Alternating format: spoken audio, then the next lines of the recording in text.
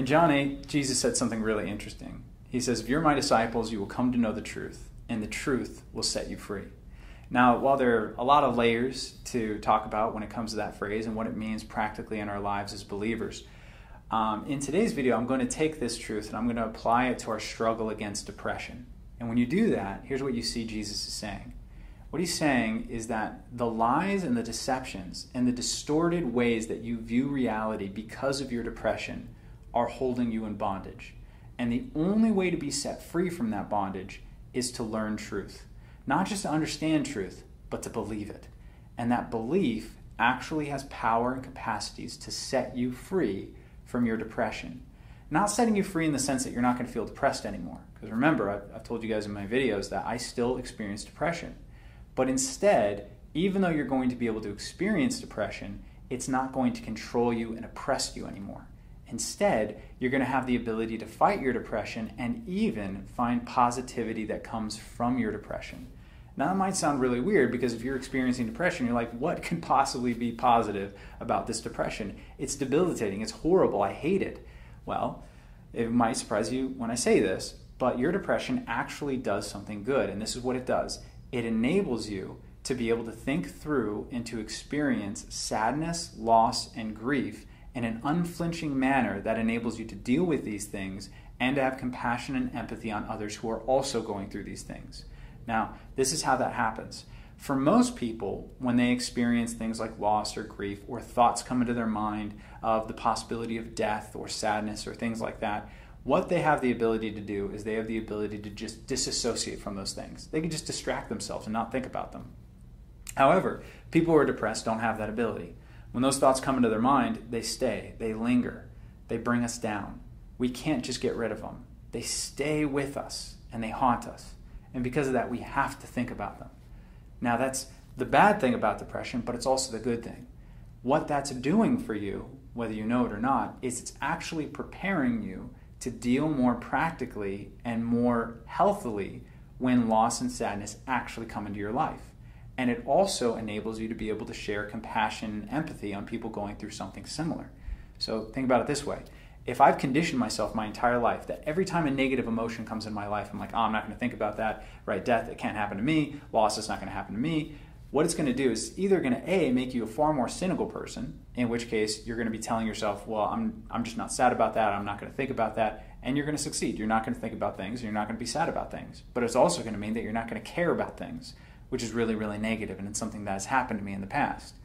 But also what it could do to you is that when actual loss comes in your life, when actual sadness comes in your life, when the possibility of death really does loom large in your mind, what's going to happen is those thoughts and those emotions are going to destroy you. You have no capacity to deal with them because you haven't prepared for them, and therefore they're going to flatten you.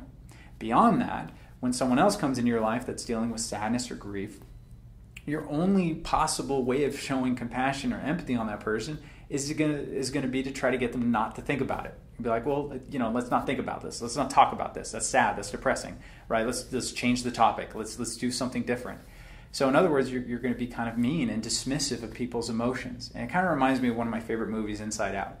And in Inside Out, which is, by the way, a movie all about depression, the emotions of a girl are personified in these characters of sadness, joy, disgust, fear, and anger. And the main character is Joy, and throughout the movie she just cannot understand why sadness exists, and she hates her as a result. And at one point in the movie, one of the characters ends up encountering a great amount of loss. They lose something that means quite a bit to them. And Joy's response to it is to go up to him and start making funny faces at him and to try to make him laugh. This only makes him more depressed, because remember, he can't feel happy at this moment because he's too sad. So because of that, when Joy does that, he feels like there's a disconnect between the two of them, and it just makes him even more depressed. But then sadness comes in, and she sits down next to him, and she says, man, that's really sad that you lost that. You really cared about it, and now it's gone. And they begin to cry together, and that weeping and that mourning and that grieving that they do together makes him feel unalone, and it actually gives him the resources to be able to process his loss and to move forward. Right? Did you know that there's a reason why you cry? Right? Some of us hate crying, and so we try to stop it from ever happening. But when you cry, did you know that your brain slows down and actually gains the ability to be able to process sadness? If you stop yourself from crying, if you're like, no, I'm not going to cry, I'm not going to grieve or mourn or in any capacity whatsoever, then that sadness is actually going to stay with you. It's going to haunt you. You're not going to be able to deal with it, and therefore you're never going to be able to move forward. Right? When we weep, when we mourn, it actually does something beneficial. So people who are depressed have greater capacities to weep and mourn, and so therefore they can learn from their loss and grow from it, but they're also able to teach others the same thing and weep with those who weep. It's an amazing capacity that depressed people have. So unfortunately, when you go through most modern day psychological books, whether they be theistic or atheistic, one of the main solutions that they give depressed people is just, well, yeah, these really morbid thoughts that you have, they're really bad, and they might have some truth in them, but it's just more beneficial just not to think about them. In other words, they're trying to teach depressed people how to do something that their depression actually is making them do, and therefore has positive repercussions. They're stripping the depressed person of the one positive aspect of their depression, which is incredibly negative. What we need to learn how to do instead is we need to learn how to hold on to the positive aspects of depression while also denying the negatives. And here's the negative. Because depressed people can see life with an unflinching eye, and because they can't disassociate from emotion, what that does to them is it makes them believe that their thought process and their emotional process is correct where everyone else's is wrong. So when you're sad and depressed and you're like, man, no one loves me, nobody cares about me, and people come alongside you and they're like, man, I care about you, I love you, man, I'm going to be there for you. Instead of thinking like, hey, maybe I'm wrong. Maybe my emotional state is wrong. Maybe this person is correct. Instead, what you're going to think is they're blind. They don't see things the way that I do. That's not true, right? I know the truth. I am unloved. I am uncared for, right? In other words, it's completely robbed you of the ability to even question your emotional state, because your emotional state has become so central to the way that you think, right? And in our culture and society, by the way, this is an even greater occupational hazard, because we say things like, well, that's just my truth. Meaning that people in our culture and society today don't even think about challenging their emotional state. They just see their emotional state as being true for them, and therefore it's their truth. But here's the thing. When Jesus said, you will know the truth and the truth will set you free, once again, he's insinuating that you lie to yourself. You deceive yourself. The ways that you see things may not be true. You may be wrong.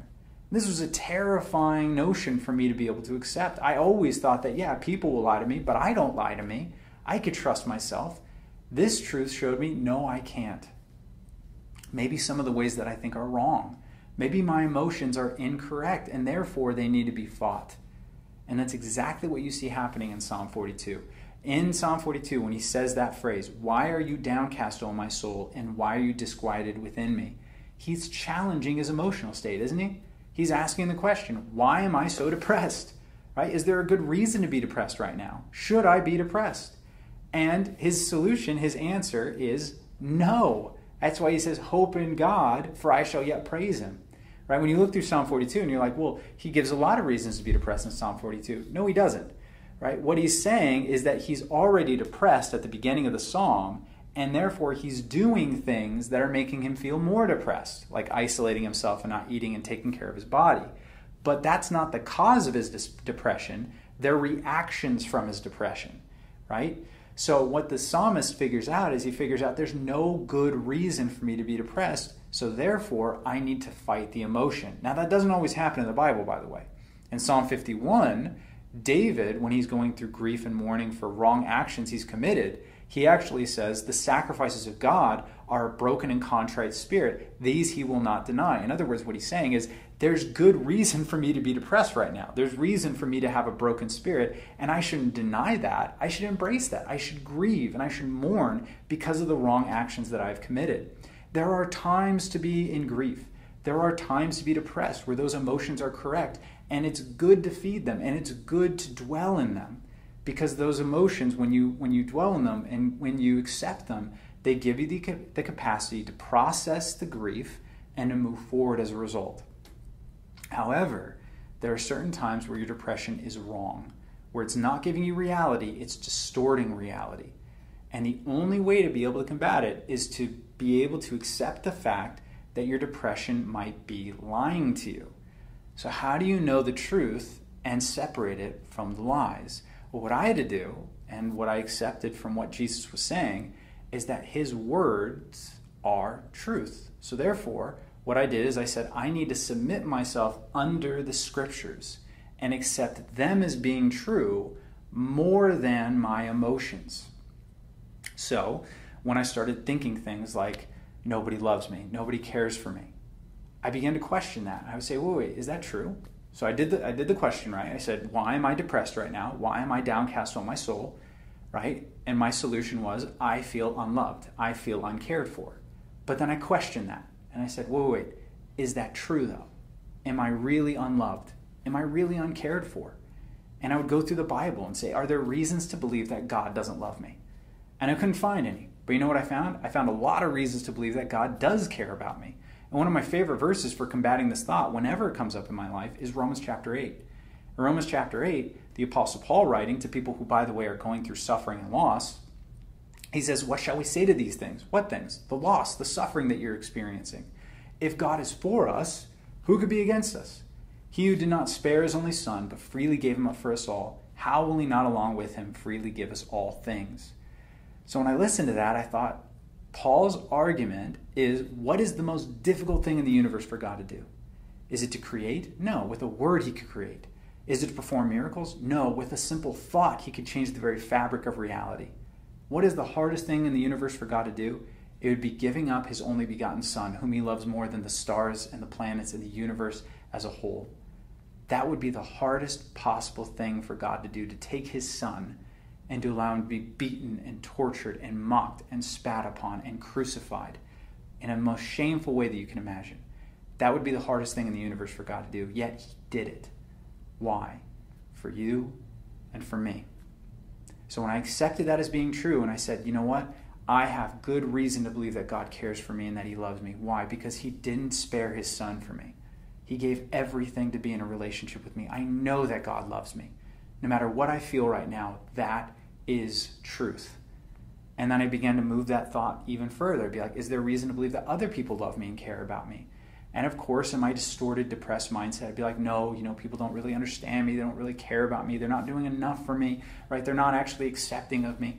And I began to challenge that too. I'd be like, well, wait, if people really didn't accept me, why are they still in my life, right? Why are they trying to hang out with me? Why are they trying to reach out to me in these moments, right? I would really begin to question my emotions, and I would say, are these emotions right? And over and over again, I would come to the conclusion, no, they're not. And what this did is it did exactly for me what it did to the psalmist. It filled me with hope. The enemy of depression is hope. Because if you're expecting to just not feel depressed, that's probably not going to happen. However, hope becomes, as Hebrews 6 says, an anchor for your soul, both sure and steadfast, that pierces through to the other side of the veil. This is what he's saying. That hope is an anchor. It grounds you against the waves of emotion that are going to rock you back and forth, that are going to move you so powerfully. But that hope remains firm if it's in a firm foundation. And the Bible, the Word of God, is the firmest foundation that you're ever going to find. So as I challenged my emotions and my beliefs, I found that the hope, the longings for these greater realities and these greater truths enabled me to combat my emotions and combat my depression so that it didn't oppress me, it didn't take over me, it didn't control me anymore, but I was able to resist and I was able to stand firm in the midst of it. So in my next video, we're going to talk a little bit more about how to mend the spirit, how to grow as a result of your depression. However, I hope that this has been a helpful thing for you. And just remember that the truth is what is going to be what's going to set you free. And the truth is found primarily in the Word of God. So I'll talk to you guys next week, and I hope you have a good one.